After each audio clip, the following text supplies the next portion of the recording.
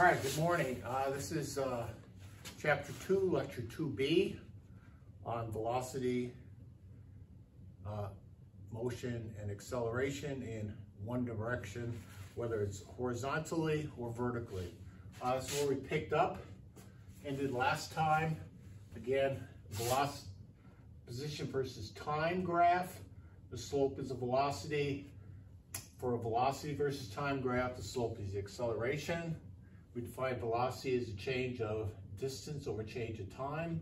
Acceleration is change of velocity over change of time and such. And we define acceleration as positive if it's going to the right and negative if acceleration is to the left. It does not mean it's slowing down if the acceleration is negative. So,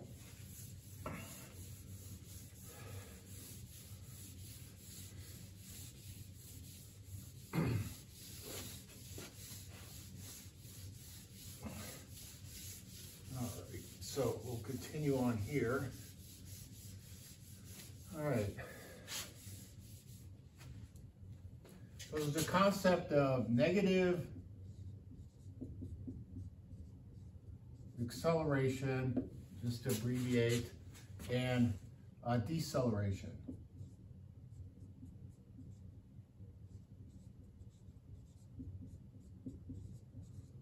All right.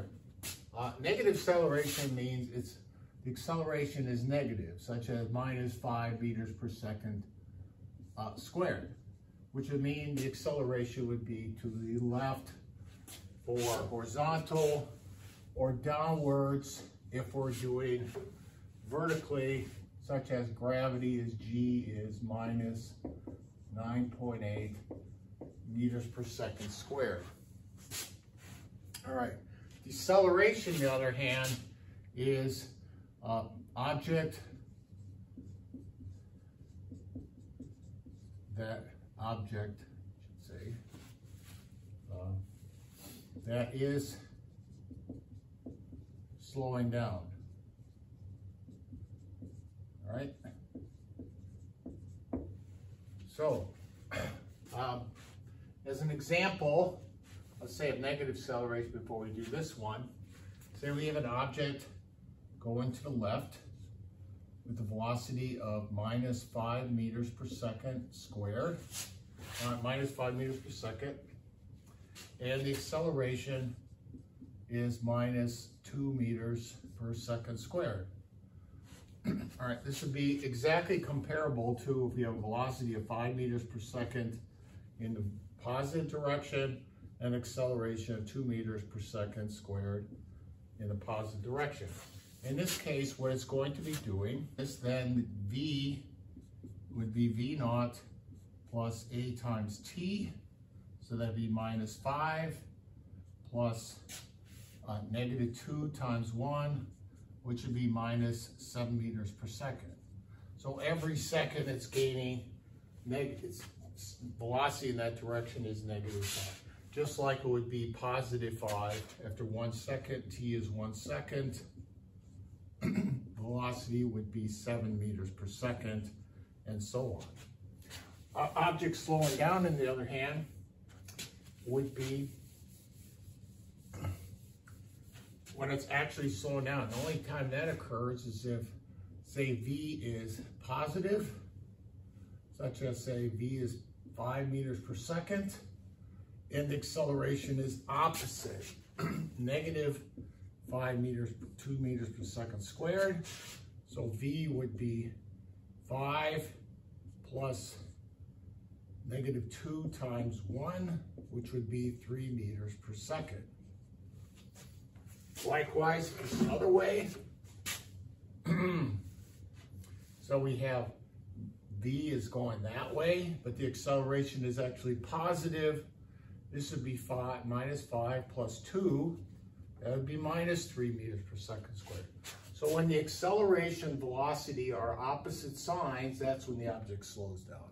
Not whether the acceleration is negative or positive, but the acceleration is negative, is opposite that. Another example of that in the vertical direction is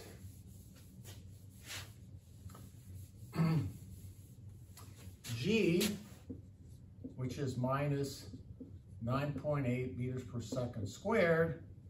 But for purposes of how I like to do problems, I use minus 10 meters per second squared because it's very close to that. So see, I throw a ball upwards with a velocity of v is plus 20 meters per second, right? The acceleration is g, which is minus 10 meters per second squared. What happens to the ball? All right, so we plot it. We'll figure it out with time. If t is 0, using our equation, v is v naught plus at, which would be, v naught, we call this g, v naught plus gt, because that's g. For t, v would be 20 meters per second. For 1 second, it would be 10 meters per second. At t equals 2 seconds, it would now be 0. Doesn't mean the acceleration is 0. Then it would start going back downwards. Because we see it slowing down, then it'll start going in the opposite direction. In that case, it will start to accelerate downwards faster and faster because now both B and A are in the same direction, and so on. V would be minus 20 meters per second, and so on. All right, so basically it would show this type of a motion. If we go in time, and if we plotted acceleration, velocity versus time, velocity versus time for this particular situation. If this is 0, we would start at 20, minus 20, and it would do something like that, where at t equals 2 seconds, it would be 0, and so on. And then it would be getting negative. And the slope of this graph would be minus 10 meters per second squared. That's the acceleration. The slope of a velocity versus time graph is acceleration. All right. So those are our equations, our expressions for acceleration velocity as far as that is concerned. And that's one example we've done there. Let me show you now our equations that we will be using for this chapter.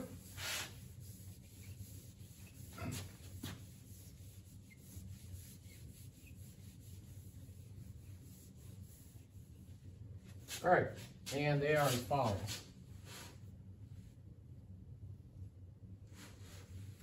V is V naught plus AT, and this will be for X and also for Y. V is V naught plus GT, where again, G is minus 10 meters per second squared.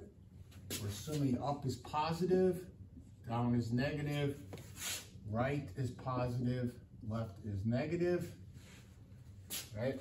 Now these are almost exactly the same. X would be X naught plus V naught T plus 1/2 AT squared, all in the vertical direction.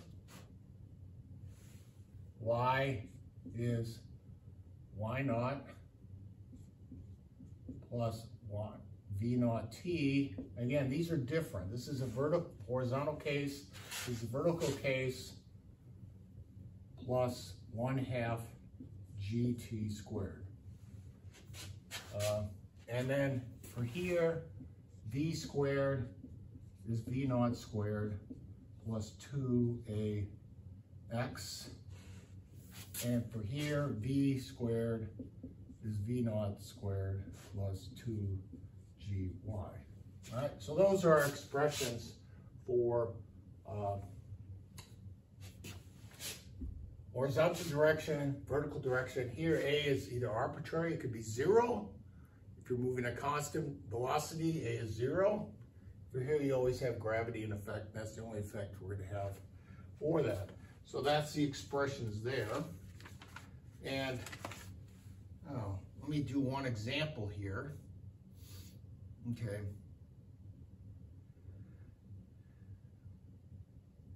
All right. This is example 2.2 in the text, and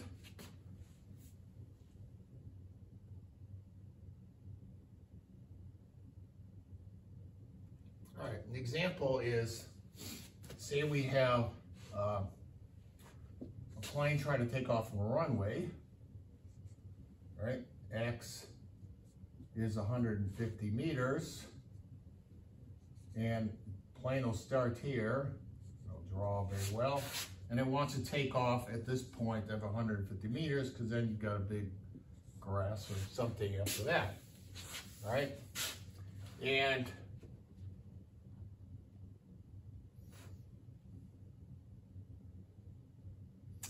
at this end, say it needs a velocity of 30 meters per second, which is about 75 miles per hour.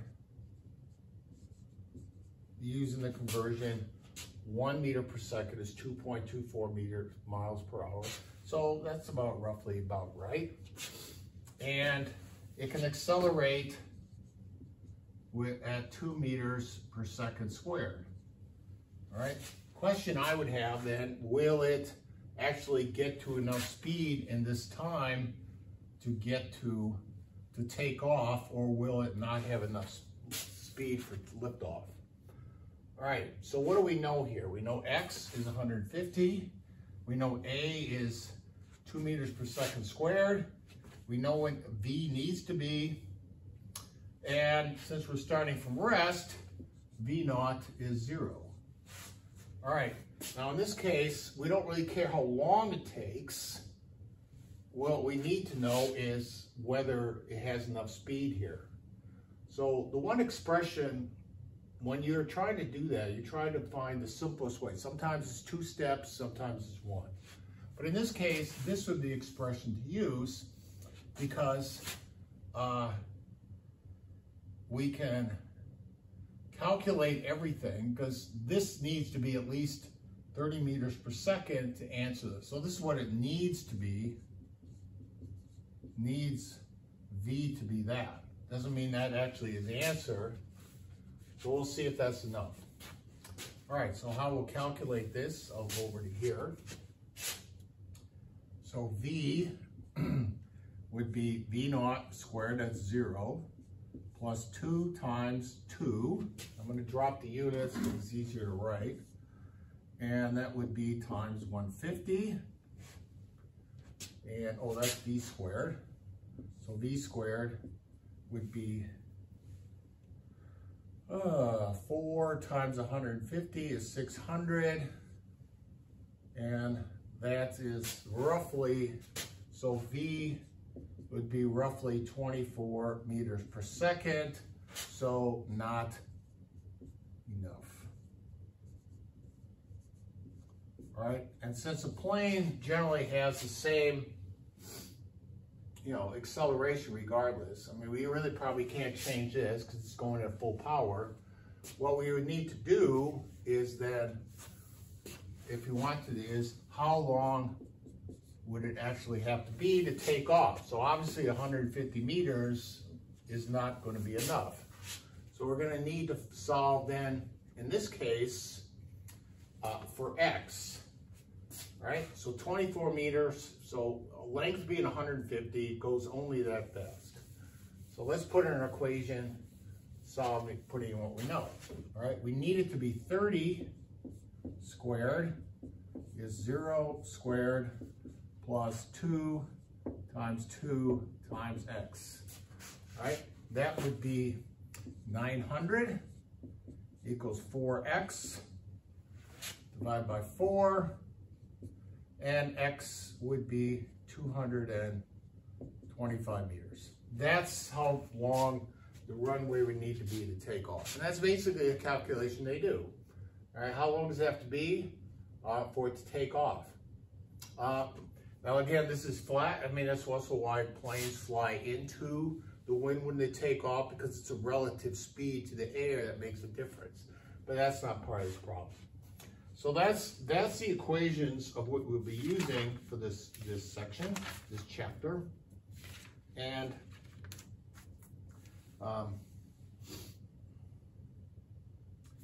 we do, yeah, I think we've got enough examples here. All right, so the rest of the chapter is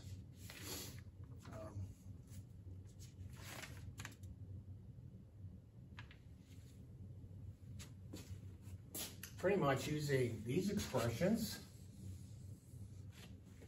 And these are, so look at the review quiz questions, because the test will be similar to this, and using these parts, and again, using G for most of the problems, minus 10 meters per second squared.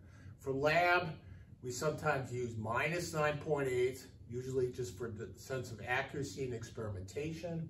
That's what we do in lab 2. And that is chapter 2. I'll start on chapter 3 this weekend, because the first test is only going to be on chapter 1 and 2. All right? So have a good day, and we'll talk to you later. And I will set up a Zoom time later this week for